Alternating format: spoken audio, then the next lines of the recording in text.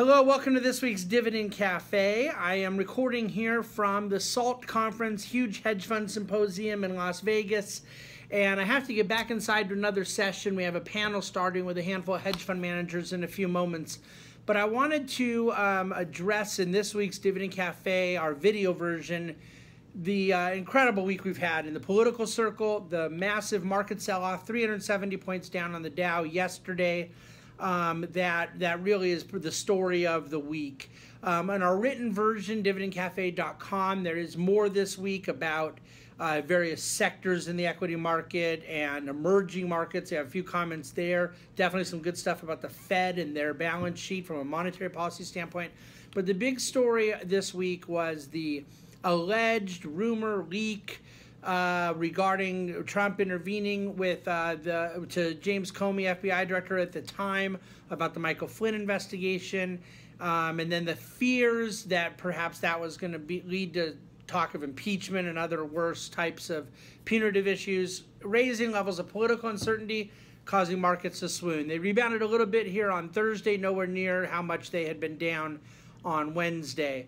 So earnings season is essentially now done for the quarter, so there's no real catalyst to a market move higher. When all said and done, the market is not even 2% off of those highs. We haven't had a 5% drop since July of last year, peak to trough.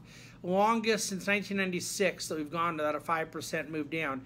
So certainly volatility has come back, and certainly it was related to these sort of, at this point, kind of unclear, unfounded, speculative issues regarding Trump and controversy and impeachment chatter and all this type of stuff. But let's just say that this wasn't in the news this week. We're extremely due for this type of volatility. It's highly normal to expect things of that nature. And from our vantage point, the fundamental backdrop to this market's in play, which is earnings acceleration. Companies are flat out making more money than they were, and they're making double-digit percentage more money than they were a year ago, from 10 to 15% earnings growth across most sectors of the market.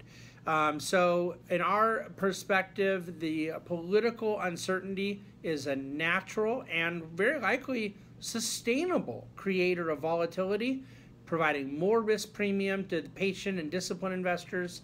But fundamentally, we think that there's all the issues hanging out there that people know about: potential for tax reform, repatriation of foreign profits, the benefits that come from a deregulation in energy and financials, and then the very low unemployment, increase in manufacturing, increase in production, increase in productivity, all pretty much creating a very non-recessionary economic backdrop. You get any type of global reflation, global acceleration out of Europe or China or both. Overall, it's a pretty good potpourri for markets. We would expect more volatility. We would expect the bullish thesis to remain in play more intermediate term. We obviously couldn't predict what's going to happen out of this Trump situation, but our guess is that there's not going to be a lot there when all's said and done, but we don't know that. But along the way, we think that that economic agenda is going to come out of this intact, and that's what the markets care about. The earnings stream is not threatened.